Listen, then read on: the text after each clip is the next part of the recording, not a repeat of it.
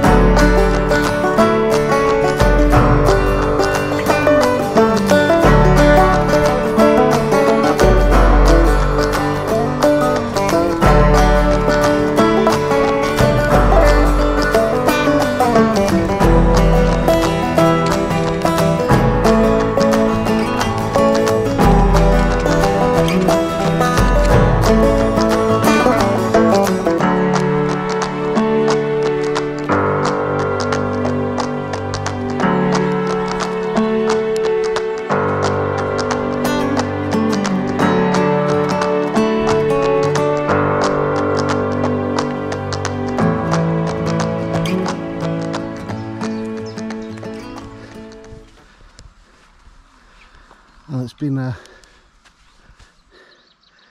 steady climb out the village, and this is the reward just up here. It's getting towards the top of the dale, and it's absolutely stunning. The reservoir's just out of sight round the corner there to the left, and that's where we're heading for before coming back down the other side, and we'll be walking back over the hill up there somewhere. Right, but absolutely perfect morning. Not a breath of wind just here. I imagine it'll be a bit breezier further up, but yeah, what a fantastic walk so far.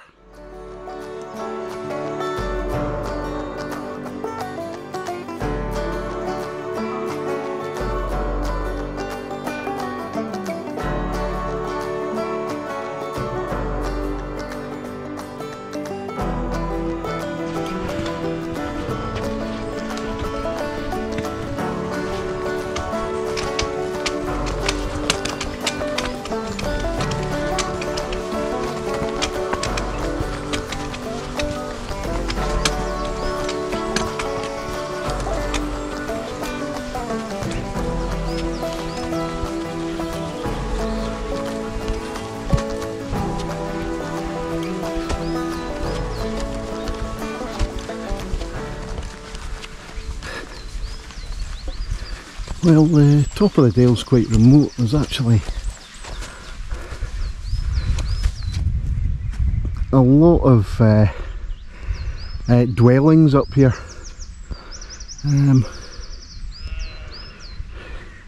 There's farms dotted all over the place, and these barns that are so typical of the dales.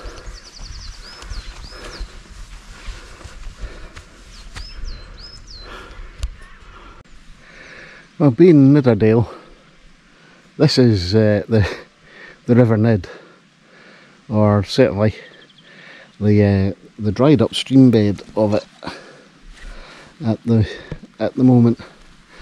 Apparently a bit further up the dale it disappears, into, I guess, some underground caverns, and it looks as if it reappears just down there where the water is.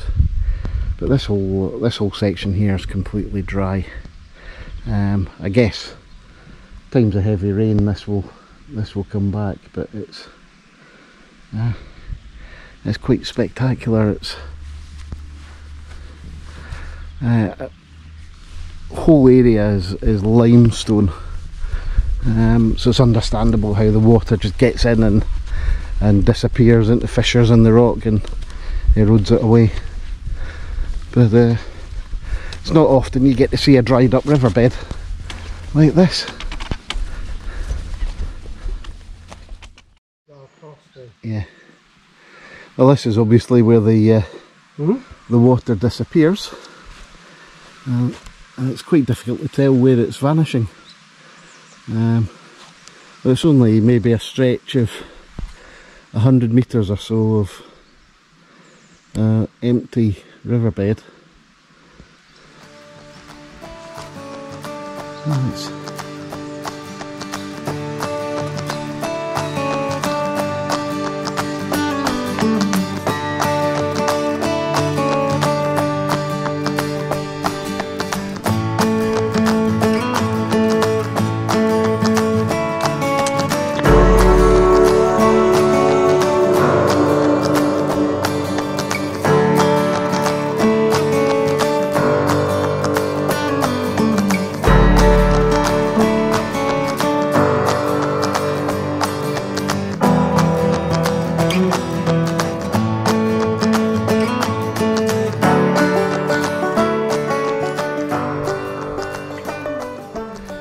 Well, it's been a bit of a climb up from the Nid, which we've left behind, and we're probably pretty close to the high point of the walk now. But we're right up at the head of the dale, almost on open moorland. Just off to my left here, you can sort of see, I don't know if you'll be able to see it past my head. That's where we came from, down towards Loft House, or Loft Houses. And just in front of us is the dam, and I'll pan around in a second. It's the dam for, I think it was Black Scar, was it? Yeah. Black Scar Reservoir.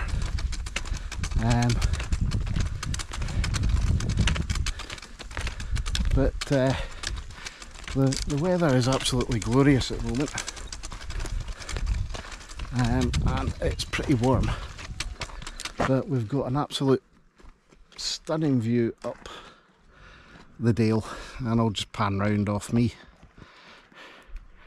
so you get an idea of what we're looking at. You might not be able to pick it out on this, but the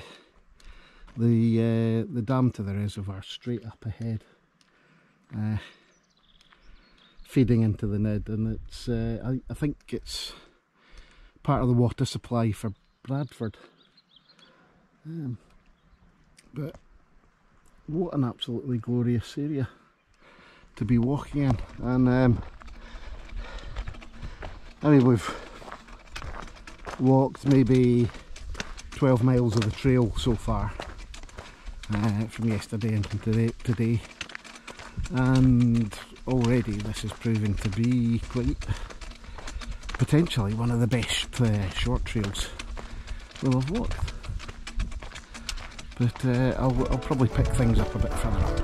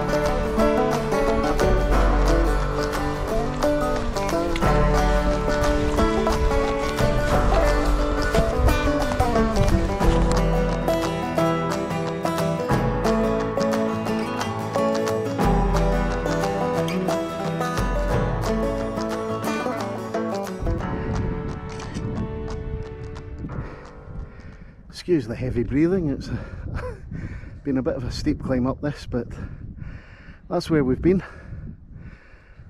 Nidderdale in all its glory. And if I pan round,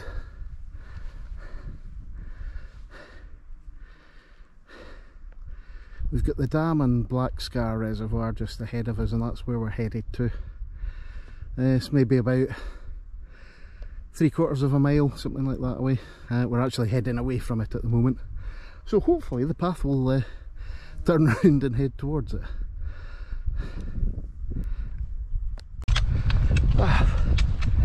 Well, that's us finally made it to the dam, and so been a few tasty climbs in there, but it's been well worth it. So this is as far up Nidderdale as we'll go. We cross the dam itself, although there is a sort of semi-official extension which goes up right round the reservoir here. But we'll be crossing the dam. Now there's supposedly a cafe on the other side, which says it's only open at weekends. I'm hoping that because we're on the Thursday before Easter, it might well be open. But maybe I'm being a bit too optimistic, but there's a fair few cars up here. Once we're over the other side, it's all downhill back to House Stean Gorge, famous last month.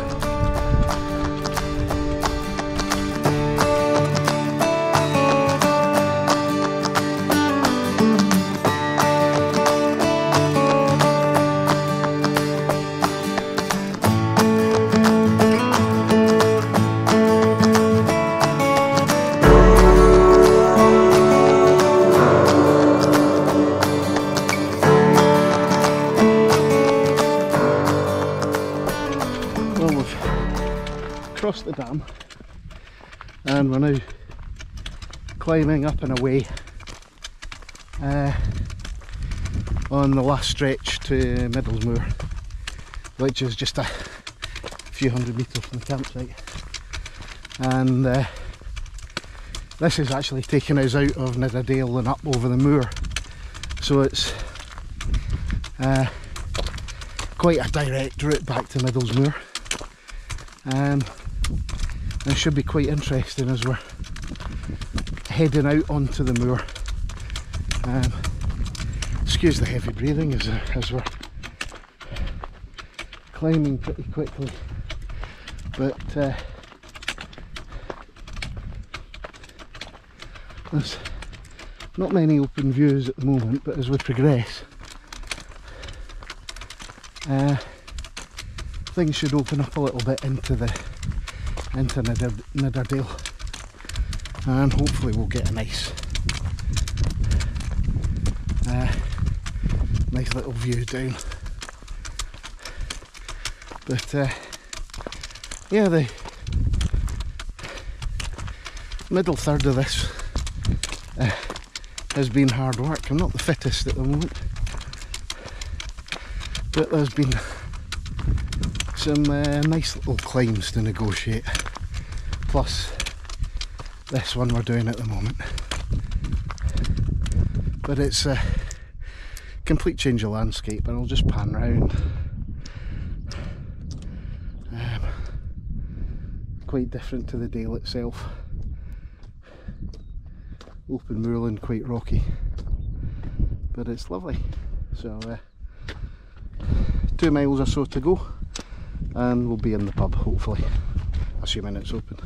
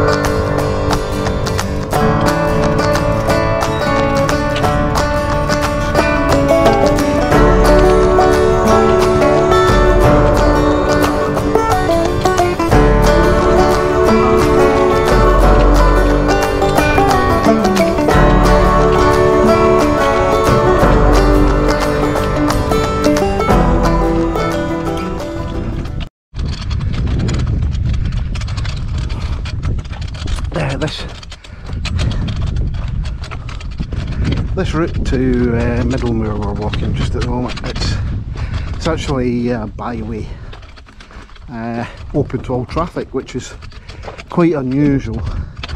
It's well worn in places, just obviously with some traffic coming up, and actually the original surface, I guess, is still in reasonable condition in places. But back down at the reservoir on the north side, the guidebook mentions an old settlement, which was on a drove road from Scotland, which I guess either to heading towards Leeds or Bradford, somewhere like that. So I suspect this is a continuation of the drove road. It's very much in the drove road style, and as you can see just up where the gate is, it's heading in between some walls out here on the moor, which is quite typical of drove roads, especially in the borders. But this makes for quite quick going, he says, blowing out his backside. But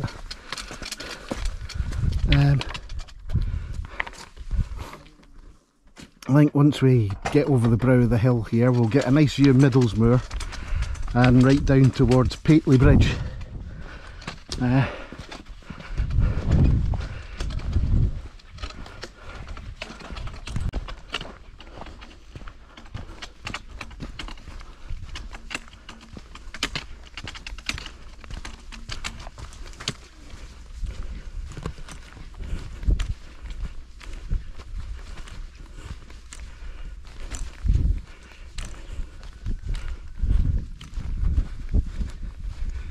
We're getting close to Middlesmuir now. Just see some houses coming into view, but we've got an absolutely glorious view right down to the dale.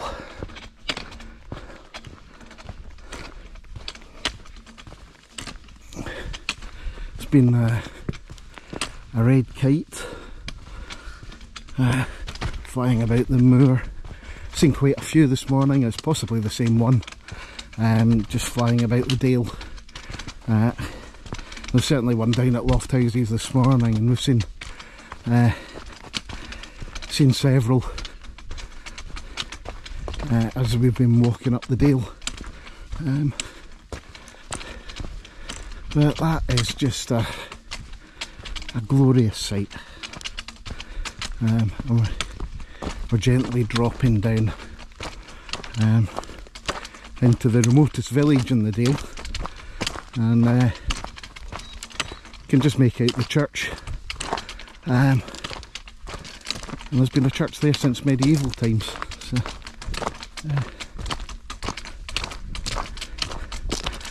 and I'm hoping that the pub there is going to be open, because I am gasping for a pint.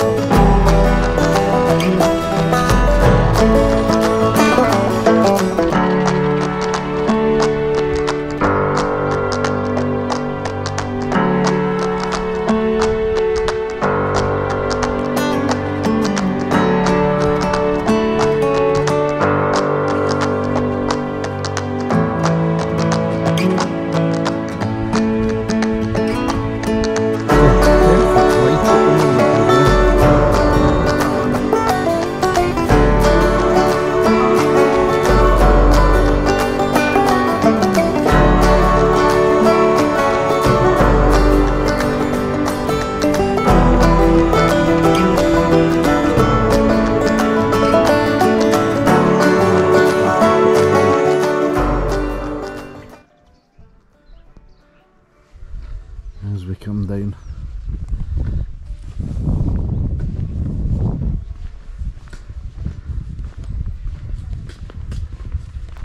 I think we're going to need to go through the gate because the pinch style, I guess that's to stop the naughty little lambs getting out.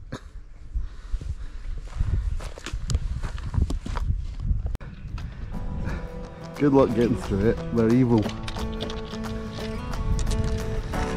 I'm glad I'm not going in the other direction.